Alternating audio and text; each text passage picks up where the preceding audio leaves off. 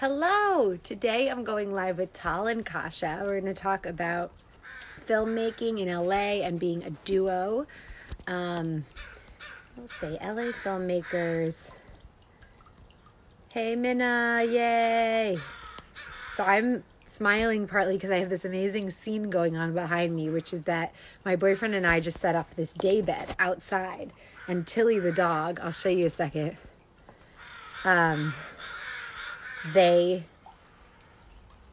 She's on it right now and it's so sweet. It has this pink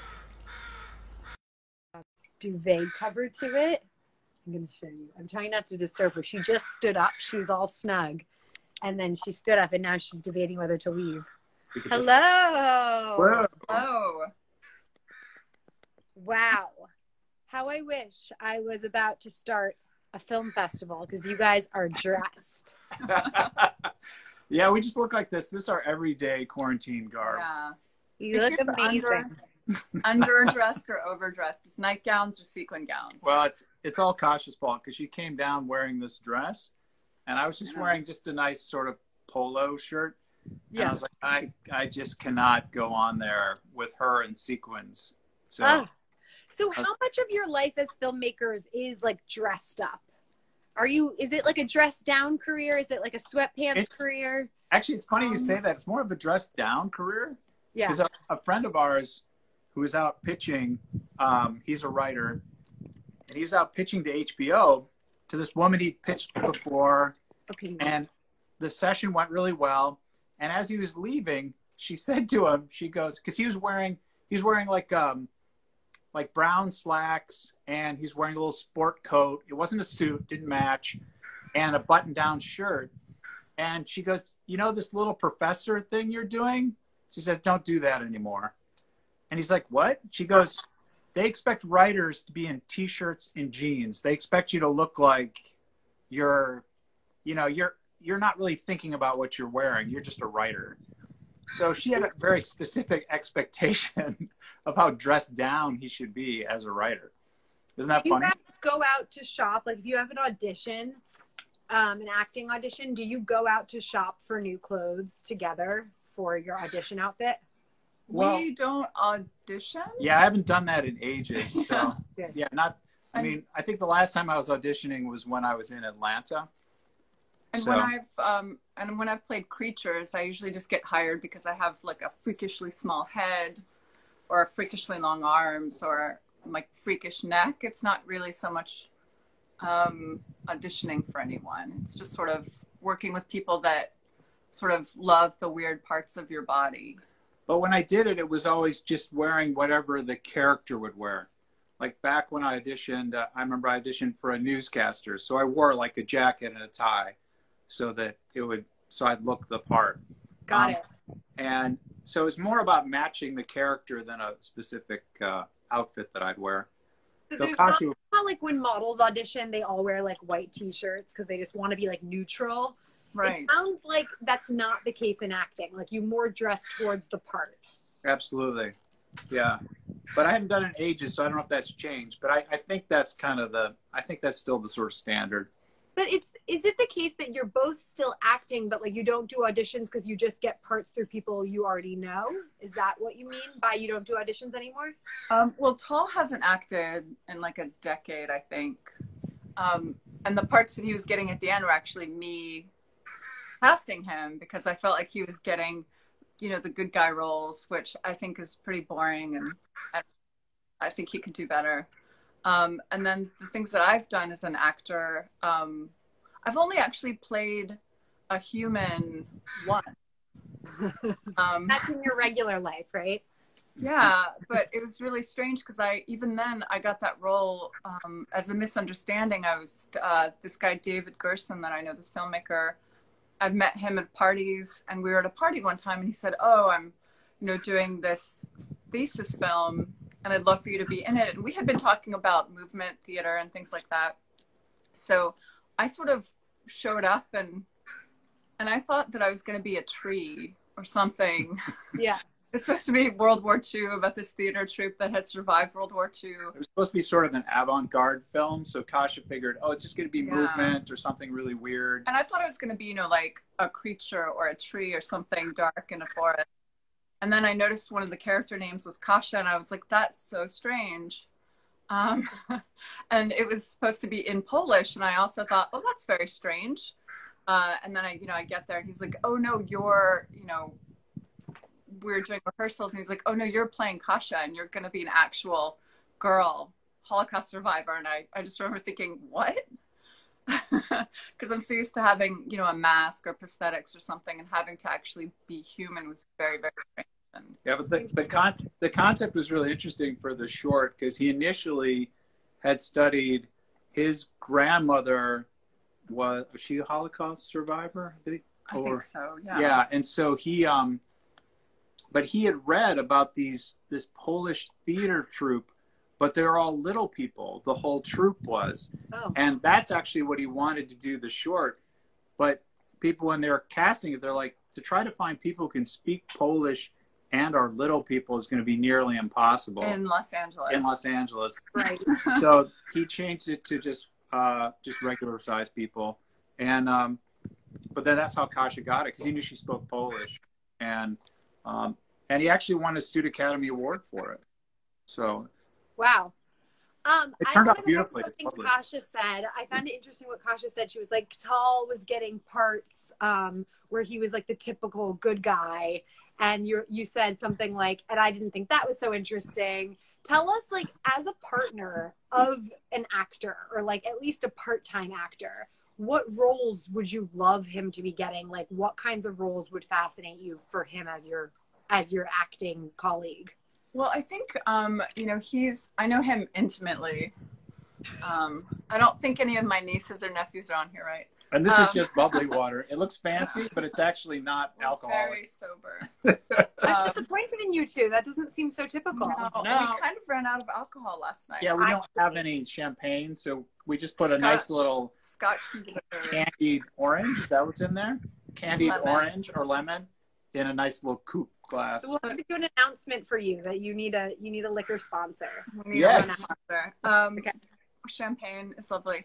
But as far as roles go, when I met Tal, he was doing theater, and then also I love that he used to do, you know, those reenactment things like FBI files. So he was always like the good cop, you know, or the detective, like the good FBI agent that was going to, you know, take down someone, and, you know, or like covering bodies with blankets. And he was just always playing the good guy. And I feel like he's a little bit more complicated than that. I think we're all a bit flawed and not really. She's being generous. Maybe. So it's always, and, you know, I suspect actors too, I think women too have this problem a lot. You know, they're always playing like the doting wife of the astronaut. It's funny, we were trying to watch some space movies this month, and I was like, oh, good, look, here's 4 movies where there's sort of a woman that shows up as a blip, and she's the doting wife left back on Earth. Uh-huh. You know, that's it. That's all they get to play. So she wants me to put a doting wife, is what she's saying. She can be the astronaut, and I can be the doting wife that's sitting at home, like, worrying and biting my fingernails. Can you imagine? I was thinking about this the other day. Like, you know, when you see a movie and you become aware of these people as actors, you start to recognize that, like, certain main characters are being probably paid a certain amount and other characters are being paid less. Like, what does it feel like to be playing in different roles? Like, you're playing a lead actor, you're playing the supporting actress, you're playing a tree. Like, how does that play out in the dynamics on set? And, like, how do all the actors end up feeling about each other? I don't know how to be as honest as possible. Does everybody, like, hate the main character often? Is that, like... You know, no.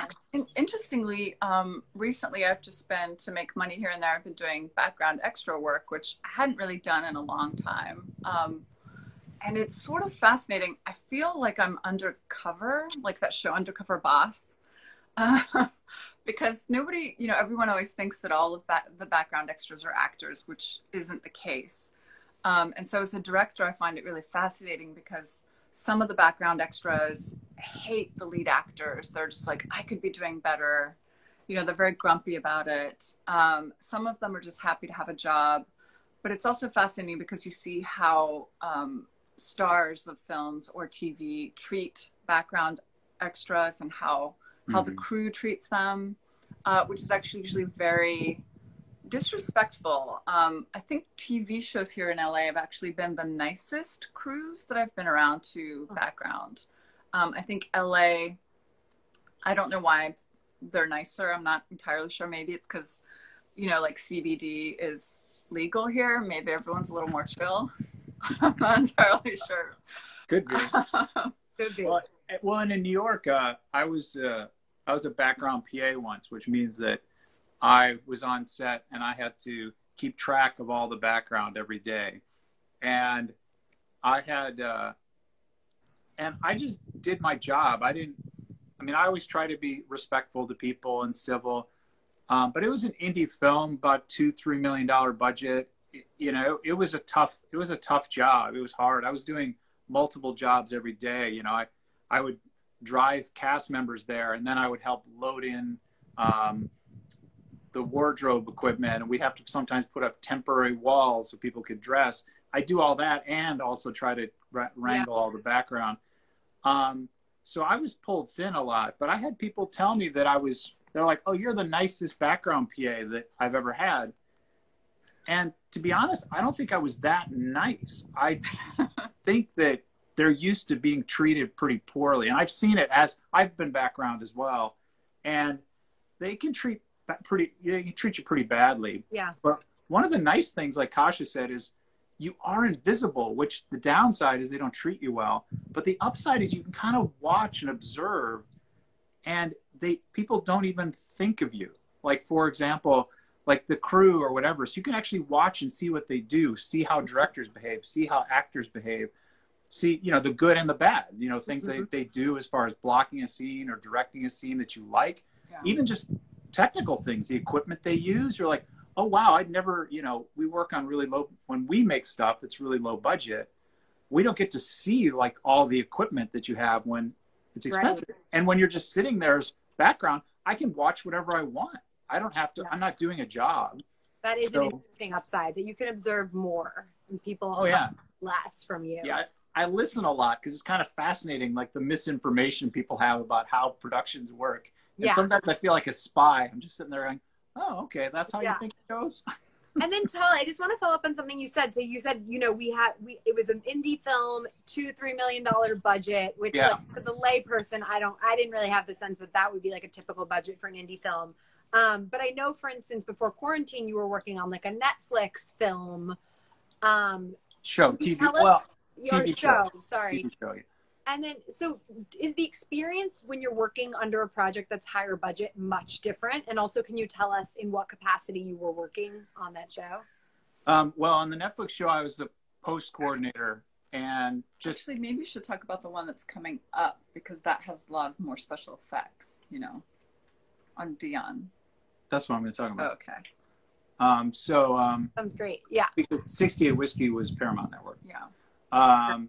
So I worked on the show Raising Dion, which had a lot of visual effects. In fact, we had normally when I work on a show, we will hire a VFX supervisor, and then they'll farm out some of their work. They may just do some of their own VFX in-house. Yeah.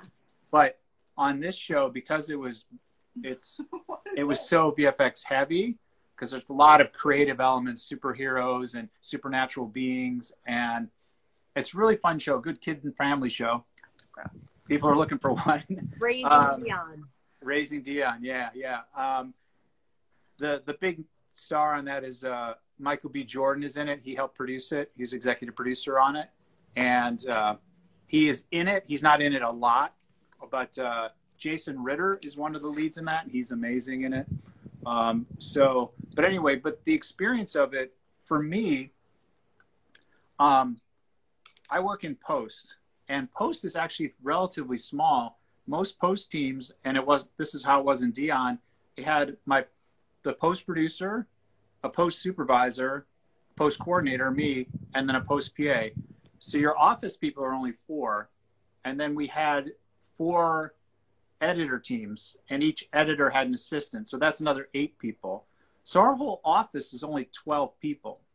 Now, we had a VFX department, which was another, I feel like there were another 8 people in that. So it was about 20 people when we were going full on. But also in this, I'm an administrator. I mean, my job day in, day out on a Netflix show is like almost any other Netflix job. I live in Excel all day long. I'm on my email all day long. I'm dealing with the copier if there's a problem. I'm helping set up video conferences and scheduling and doing calendars. If you didn't know the content of what I was doing, it's pretty much like any other office job. But then all of a sudden the product is, oh, we're making a TV show. Yeah.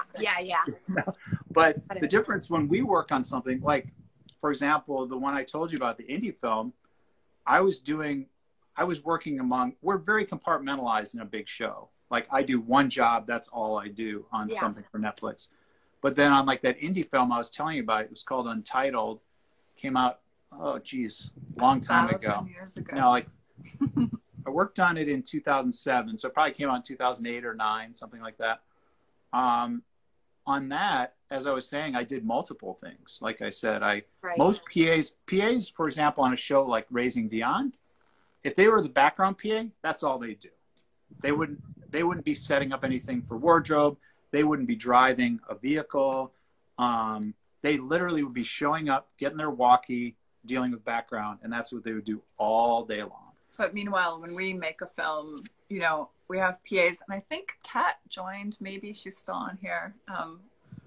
She just volunteered for a day or 2, and she was kind of doing everything.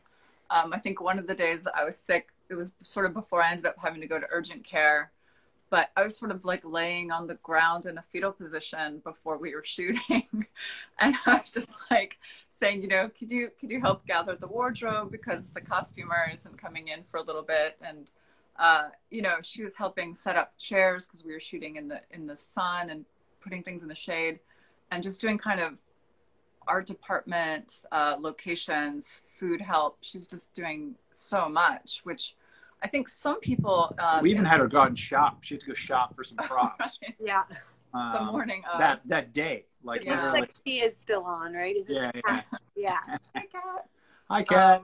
But she was amazing. Yeah, I forgot. God, sorry, you did a lot. And obviously I only remember 10% because I'm a moron. But well, you named a lot. I mean, when somebody is doing that, when you have that memory of working with someone and you have that kind of memory, is that someone you definitely want to work with again? I don't think she would want to do that. She's a professional she works, writer and editor. Yeah. So. She works for Playboy. I don't know if that's still going to happen. But she has a real job. I don't imagine working with us was like a dream. If she wanted to, we would hire her back in a second. But she was basically doing it because she likes us. With cash next time, hopefully. So I know you've been generous to talk about some of like your side jobs essentially, but I know primarily you are a writing, directing, producing duo, and you have a collection of short films that you've made together. So I want to dive into that, and I think I've watched everything. I've watched everything that's on Kasha's website. Oh, good. Well, that's everything then. And we sent you the private link. There's some other things that will never see the light. Oh, okay. By the way, is there a reason you don't have a joint website? Does Tal make you look bad or something? Yeah, pretty much. Yeah, that's terrible. He's super square. I'm not good. I'm not good for her brand. I'm so off brand. We do have a secret together website that we used to have, and it was it's really funny when we tried to get the website. It was tallkasha.com, but we realized that there's actually there's a Talk Asia on CNN, or used to be, yeah. We never realized that our names together are Talk Asia. So we had to put a dash in our. Do a dash. Right. We did have that site, but that site's super old. It was really pretty, and we hired a company to like make these beautiful business cards. It's sort of like when I thought the aesthetics were so important to everything. And we were doing, you know, I had this grand idea of doing theater productions and film, Right. you know, which was great, but theater basically makes you no money. Not that the film has been so lucrative, but Well, but I mean, we made a decision early on. We started out in small professional theater in Atlanta, Okay. and so we helped out, particularly we helped out around town, but one group in particular called Push Push Theater Company, which I believe is still around. I think so. And Yeah. in fact, the founder and his wife acted in a friend of ours film that is coming out this year, which is pretty great. So our experience working together behind the scenes there, both of us were behind the scenes. I was in a few plays, but primarily I was like a stage manager. I helped build sets, and Kasha would help out we'd do research, and we'd actually do things like help out with the box office, pretty much anything that needed to be done.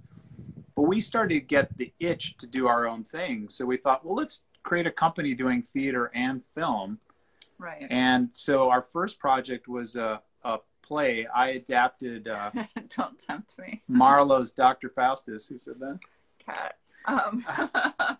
But Quit your job, Cat. I adapted Marlowe's Dr. Faustus, and then we put it up in a play in Atlanta. We used to have a black box at Seven Stages Theater. And Dr. Faustus was played by a female, and the devil was really delicious. I played the devil, and Kasha dyed my hair black. So with my blue eyes and my black hair, it was very striking. I looked very strange. And of course I did makeup, so my skin was very, very light and smooth. So it gave me a very strange, kind of ethereal, devilish quality. Tall discovered highlighter in the 90s. Well, I want to ask you about hair dye actually, because I noticed like throughout your films, like at least in Bye Bye Blue, she has her hair colored. I know like in many of the pictures I've gone through, Kasha plays with different hair colors. So I guess I want to hear Kasha's perspective on like how hair color changes a person's character. If there are any like correlations to specific colors that you feel. Do you mean with me or with the film characters? With either. I mean, what is the inclination to use like hair dye as a way to alter a character?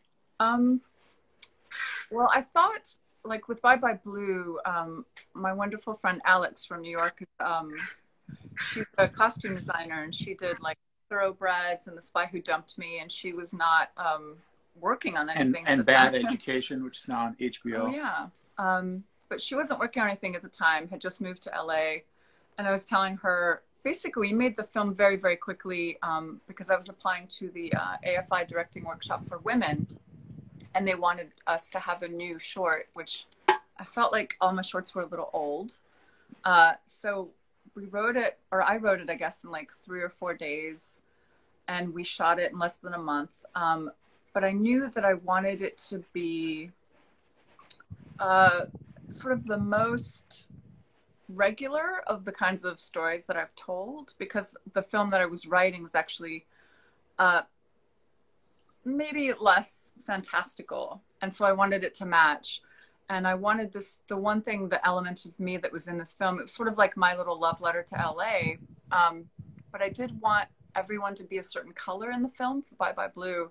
And so it felt very important for me to have like the homeless lead have blue hair, and sort of her imaginary friend would be blue. And then everyone that would help her, I wanted them to be kind of a warm color. So there was like a helpful stranger that's sort of in these peachy pink tones. And then the woman that helps her at the beginning is yellow. And then everyone that's sort of not helpful was in gray or brown colors. I love that analysis. Yeah. Yeah, I mean, it's just sort of a thing. I wasn't trying to, and I told the, costume designer, I said, I don't want it to be like a Wes Anderson thing where it really beats you over the head, but I do want people to kind of maybe feel it, not maybe see it, but to sort of feel it, because we're going for it to be a little more naturalistic. Yeah. So we wanted more of a hint than an overriding. We're huge fans of Wes Anderson. I mean, so like going with that style, if we could afford it, we'd full on do it. But in this case, just for this film, it didn't fit. Like if I know you watched The Bread Squeezer, and that's like full on Wes Anderson right there. Well, that's what I think is so cool. Like that's one of the things that's so impressive about the work that you two have done together, is like the aesthetic that you've achieved, ostensibly on minimum budgets. Yeah. It's really so impressive. Because you just don't see that from your average short film that you come across. Like moments in Bye Bye Blue that I loved. Like probably my favorite moment is when those two guys who I love who see her in the alley, they come up to her and one of them puts the glasses on her face. Yeah. Like everything is like fine and right at that moment, and she then finds Blue, right? Yeah. And to me, that was such like a great moment because I, just as an observer, what I connected to was like, there are these moments where everything's just like out of sorts. And then all of a sudden you put on like a pair of glasses and it's like, now I can go to the party, or like, now I'm fine. Now I can work. You know, like we do have these relationships to objects. It's very much like that whole thing is very much our neighborhood in Los Angeles because we live near a lot of murals. So there's always like these cute boys and, you know, like out there overdressed. Yeah. They're styling some photo shoot, you know, and they're all, you know, they have like reflectors under their arms and like covered in, you know, whatever props they need. And we got clothes for that scene we could not afford because our friend had such connections being an established costume designer. But also there's this. They looked amazing. I love the guys that you had. They were so natural. Alex loved doing them. She's like, she goes, I love designing everyone, but she goes, I won't lie, these two are my favorite. Yes. On the edge of West Hollywood, so it's sort of like, I don't know, it's amazing. There's also this homeless person that I haven't seen in a while, which makes me a little bit nervous, lives near one of our alleys. And they're like, they fascinate me. I want to like have a conversation because oftentimes just randomly I'll see them, they'll like full kabuki makeup. Oh, yeah. Not sure where that came from. And then another day I saw them on a scooter with like a wig, a long flowing wig, just like scooting around. Yeah. And I'm just like, okay, this person is homeless, but they still do this makeup every day. They clearly have a skill set. And it's not just like drag makeup, it's like full kabuki style. I think you should I challenge you to do a makeup tutorial with that person. In the time of COVID, I'm not sure. Yeah. Right. Yeah. But yeah, it is sort of fascinating because it's just like, wow, you know, if I was homeless, I would just be like, where am I going to pee? You know, that would be my main concern. Yeah. But they're just like, I need to be fabulous. I'm outside. Right. I think at a certain point, if you're creative, you know, you're homeless, you're still going to be creative. Yeah. I mean, that puts me to shame because I'm, you know, what am I doing? I'm putting on a sparkly dress and that's the most I'm doing in quarantine. Steve and I were talking about Bye Bye Blue last night, and I actually had him taking notes in my notebook because we were eating dinner, and so he was taking notes, and that made me so happy.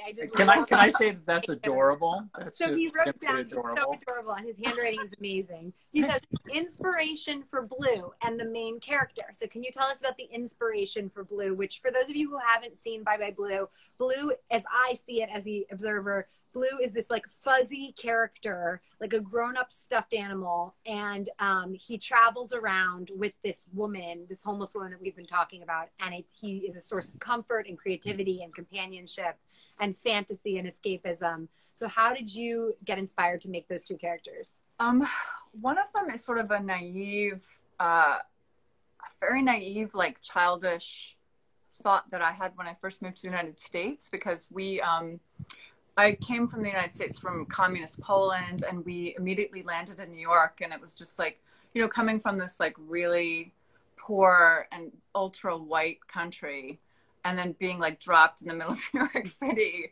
which is just like so many things that I'd never seen. I was so excited. My mom was constantly just like trying to chase me down. But I remember. Were you, Tasha, when you landed in New York? 5. I think I was 5 years old. Wow. But so what was fascinating is, and then we immediately like moved down south to Atlanta, Georgia. But one of the weird memories that I had, and then sometimes to this day, I sort of like childishly still have, I used to see, you know, homeless people that would be talking to someone that I couldn't see. Yeah. And, you know, now I know that's probably a mental illness and it's probably not great for them. But I remember thinking as a child, I was like, that must be so nice to have someone when you're like, I'm homeless, but I have this friend.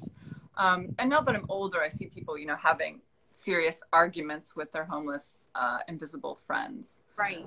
Well, which is a little more worrying. But there are people like that. I was on the bus coming home once, and there's the guy sitting in front of me, who I thought was on, you know, because now everybody has the cordless headphones, and I just thought he was talking to somebody on his phone. Yeah. Because he was dressed fairly normally. There wasn't anything that yelled homeless about this guy or mentally ill or anything.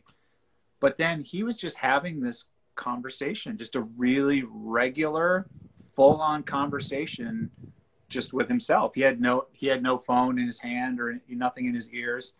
And it was kind of striking. And so I think that was kind of one of the things is, yeah, and it's sort of strange because, you know, I think we, those of us who don't hear voices, when we see that, it's startling and disturbing. But for some reason, you know, my childish brain growing up wasn't disturbed when I saw people doing that. I thought, oh, that's so nice. They have someone, you know. Yeah. And I thought, are you an only child, or did you have siblings? Or no, I had a brother, but he's 6 years older, so it's essentially, you know, not having a sibling.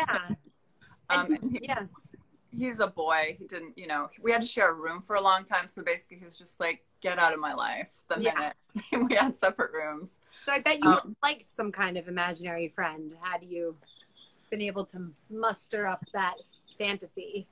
You know, it's funny. I was very good at being alone, and I was really good at having stray pets that I would hide from my family. So I didn't really struggle like with loneliness as a kid, and, you know, so now quarantine to me is just sort of like, you know, I've been doing this since I was 5. Right. Especially with one other boy.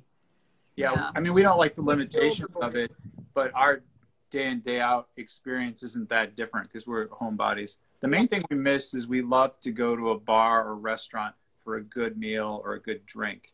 I would say that's the main thing I miss. But that's only like, we do that 4 times a week or something. So that's not even that much to lose. So, speaking of which, if you feel comfortable, would you talk about what it was like to get tested? Oh, sure. I'm interested in this. So just give us a subject line so people know what we're talking about. So we live in Los Angeles, and right now you can get free, just regular coronavirus testing. I'm not sure why the antibody testing isn't free yet, because that seems kind of important. It's a little depressing because it's like, you know, deep into May and people still aren't getting tested. And I've had several friends actually say, oh, why'd you get a test? Did you have symptoms? And it's like, we can't I have symptoms. I just wanted to know. We should all know. Yeah. And also, because neither of us are feeling sick. I mean, early on, Kasha had something it's this thing, like we're all questioning what it was. What was that? Was that it? Because I even had, like, out of the blue, some weird vertigo. And I know that there are problems with this that have to do with your spinal cord and so forth. And so are your brain. So I was like, was that it? Because it just kind of came out of the blue. Totally. But with this, it was mainly. We actually just, I kind of wish everybody to, you know, they're opening things back up. I wish everybody who can get a free test would, especially people who are working in a store. Because it's like, if you're going back to work and you're going to be around people, I think you might want to, you know, say, oh, I tested positive or negative for this, which is, you know, I feel like every employer should encourage their employees to do it. And also, I think I'm going to have to go see my cardiologist soon. And she's been having a little bit of tooth pain. So she's like, I want to be able to go and tell my doctor. Say, hey, I tested negative. Yeah. And how long did it take you to get the results back? We still haven't gotten them. That's kind of a disappointing thing. We did it on Thursday. We just went online and picked a time, and there's tons of locations now. Yeah. And there were plenty of slots at the place we went to. Yeah, there's like 190 spots left at the 11 o'clock time slot that we had. Okay. Which was insane. Yeah. Because I thought, oh God, I hope there's more than like 2 spots left. But it's like 190. But it was very easy. It was just a mouth swab, and you had to cough. Yeah, we didn't do the one that goes in your nose. We just did the one where they give you a little packet. You drive up, you put your number on the window, your confirmation number, and we had 2. And they hand us our bags, and inside the bags, they hand it with like the little the thing you pick up garbage with. Yeah, they yeah. have one of those and they hand it to you. Nice.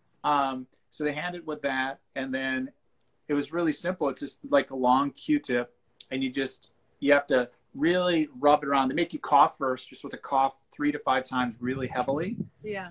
And then you rub it on inside of your cheek, back of your tongue, roof of your mouth, inside like of both cheeks, lower cheek, upper cheek, and trying to really get that as much on the little Q-tip as you can. And then you just stick it in a vial, and it breaks off, and you seal the vial, and you shake it, put it back in the bag, and then you're done. Awesome. Yeah. We did a good job because we both almost made ourselves vomit. So yeah, I mean, we both yeah, coughed, we were like coughed really good. hard because they said that was good to get stuff out of your if there's anything in your lungs. Yeah. Try to get that out.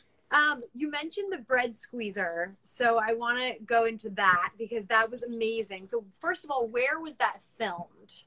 That was when we were in Georgia, Atlanta. Got it. Okay, and how did you find that store? What was that store like on an average day? That store we built. What? So it took us like a month to build. that's in just him really. And then I was like, I was a real jerk. I was like, I need you to make walls that wheel away. That's incredible. Wait, so you put together that whole store? You like went on Amazon and bought and we found the exterior was up in is it Buford?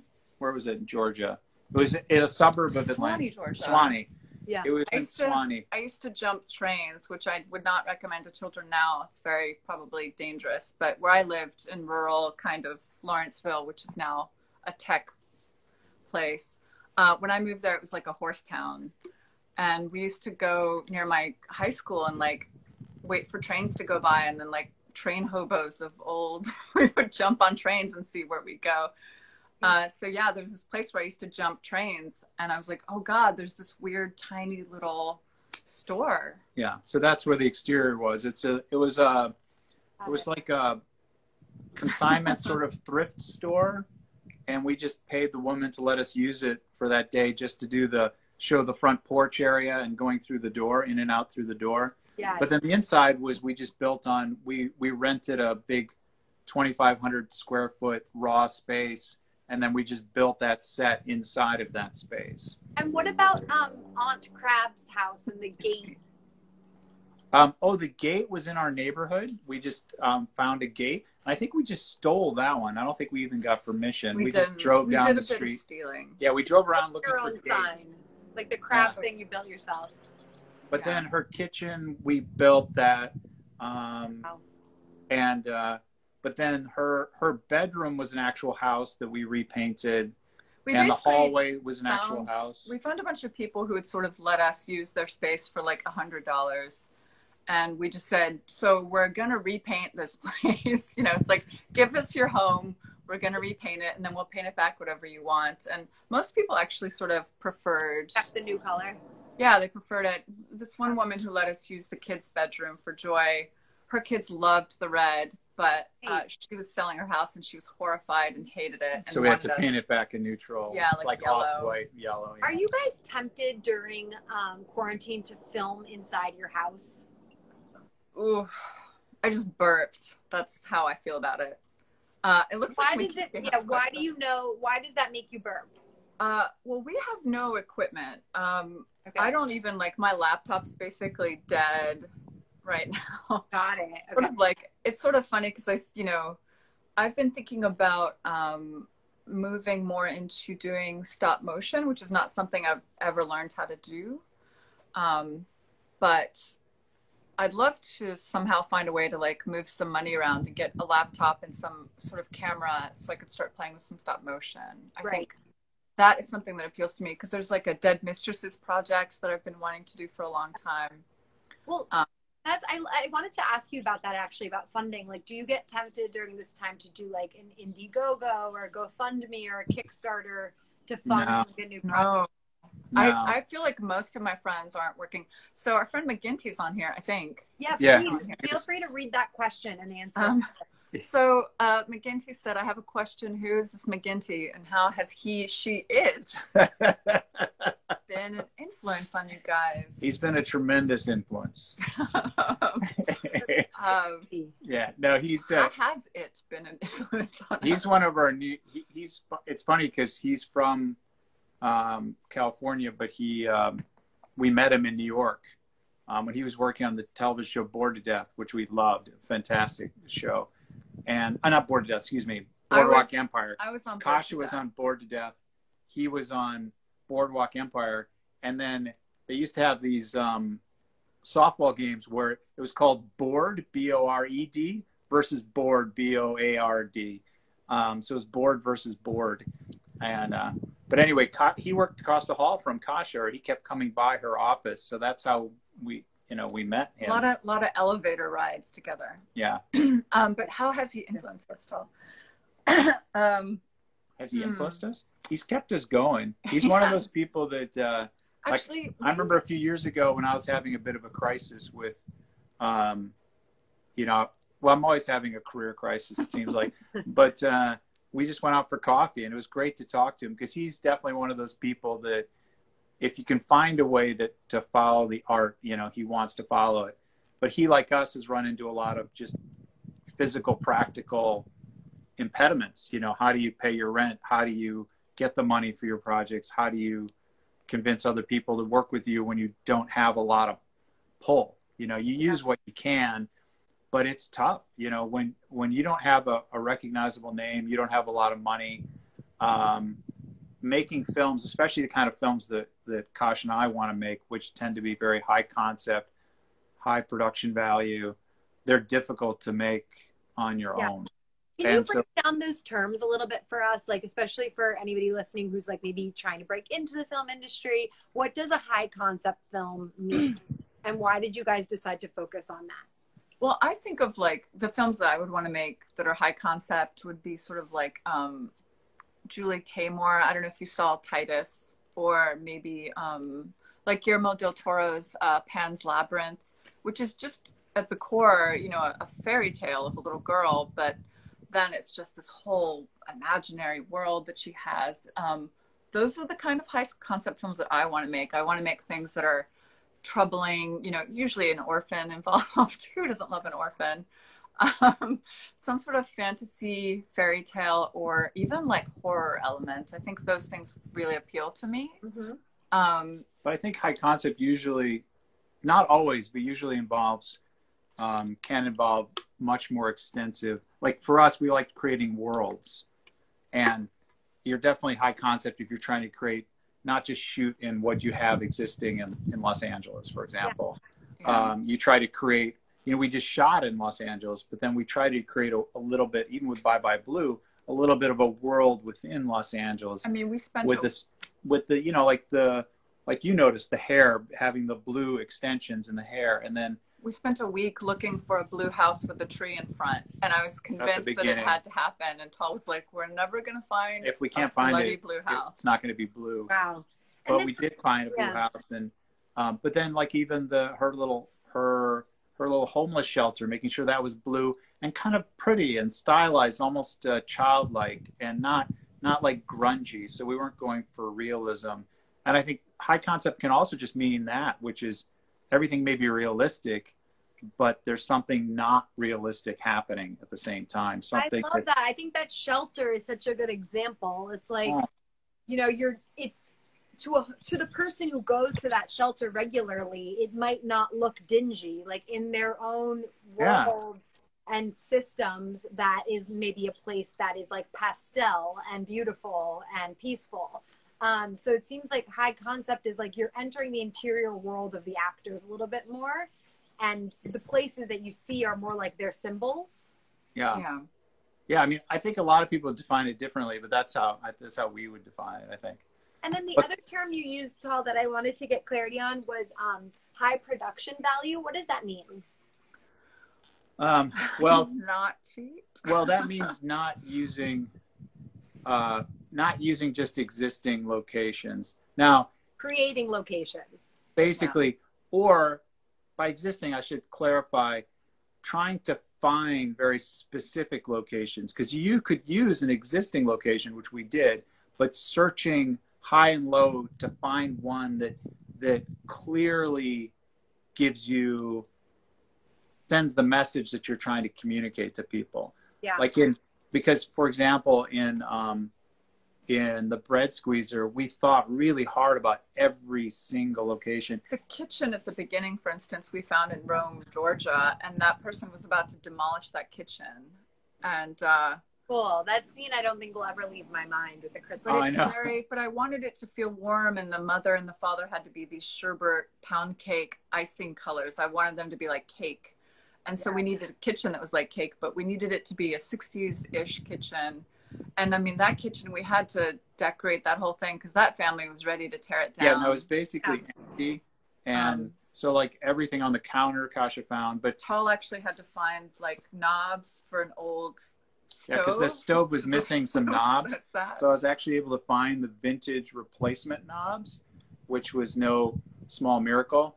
But to me, high production value basically means you spend a lot of money for one on the camera, on the lenses, on the sets, on the actual palette. sets, the color palette.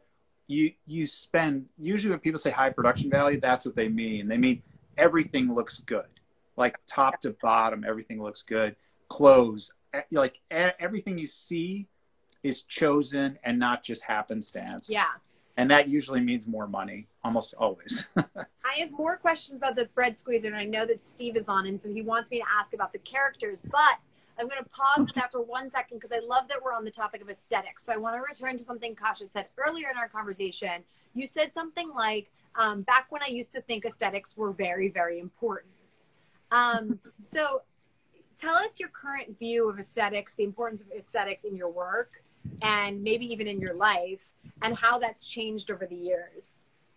You know, it's funny. I know it changes. How could I have said, was it earlier that I said that I don't think aesthetics are important? You said back when I used to think aesthetics were, you know, the most important thing or something. Maybe you're talking about the Bye Bye Blue and how because Bye Bye Blue is probably the least designed project that we've ever done. But we still wanted, I know Kasha still wanted that wasn't as, that's true. Actually, you're right. That I was not as concerned with like I was in Zomblebees or in the bread squeezer. Actually, any of the rest of them. Yeah, that's true. I still am. It's so funny because I think everything we've done when we were doing theater, even, you know, unfortunately as a director, I've never had the chance to just be a director. I've always been the production designer, location scout, you know, sometimes costume designer. And I sort of, it's funny to me. I can't imagine being able to just direct and then not have a hand in all of those things, because those things still actually mean a lot to me, because I think it does affect you. Like I went, you know, after I had lung surgery, I went through this weird period of time where I decided to wear red just for a week.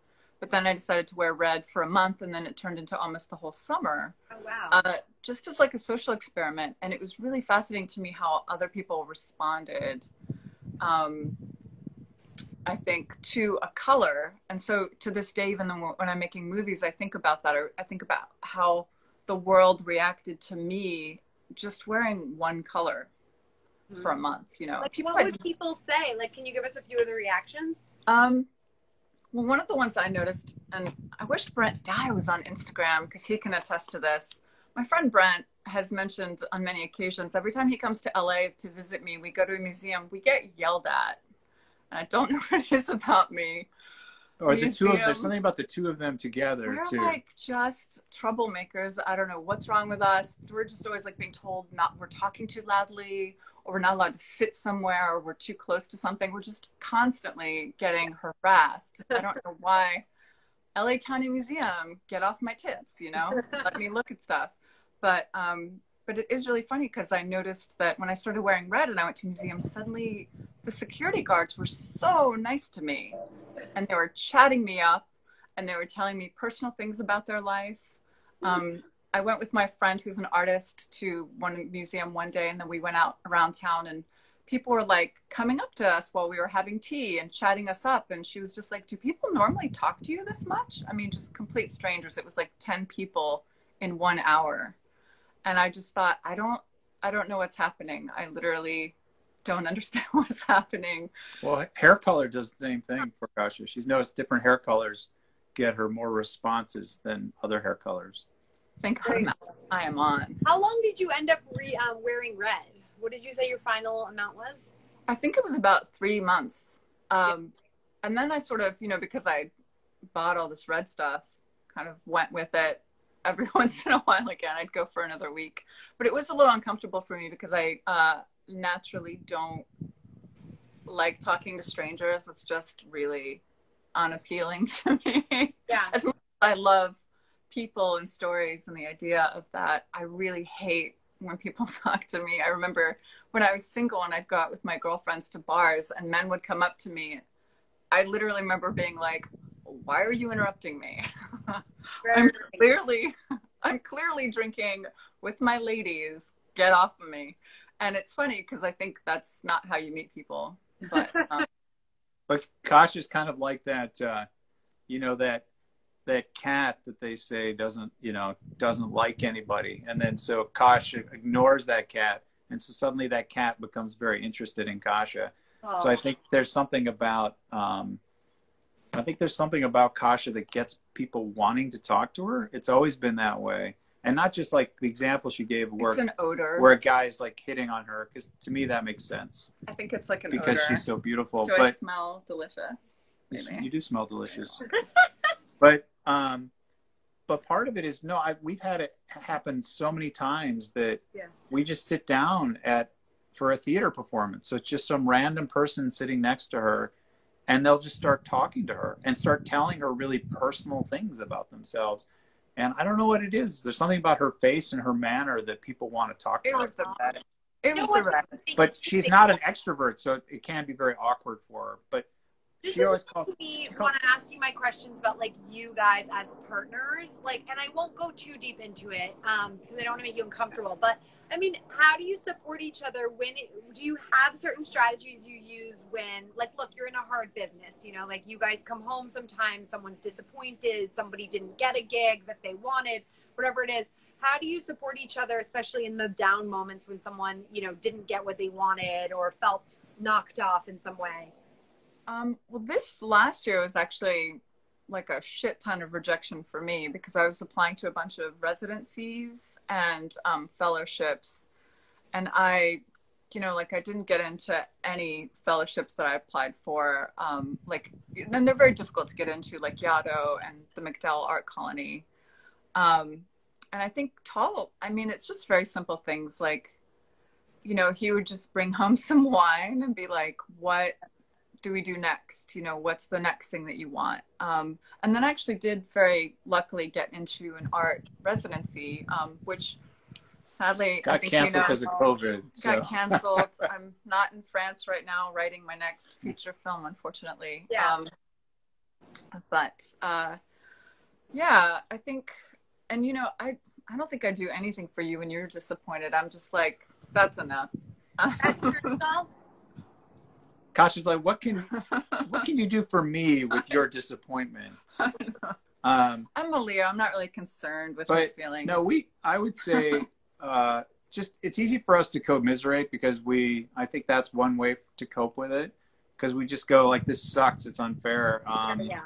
And part of it is like this, just realizing that having worked kind of on both sides of it, I just know that a lot of decisions are pretty arbitrary. Like people get ahead for example, when I'm hiring somebody for like raising Dion, we're hiring a PA.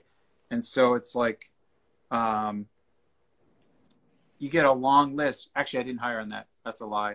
On a previous job, when I was hiring a PA, I got like 100 resumes. And so, I sent out a pretty narrow call to a small listserv of people I trust. Mm-hmm. So that was a lot. That was a lot of resumes.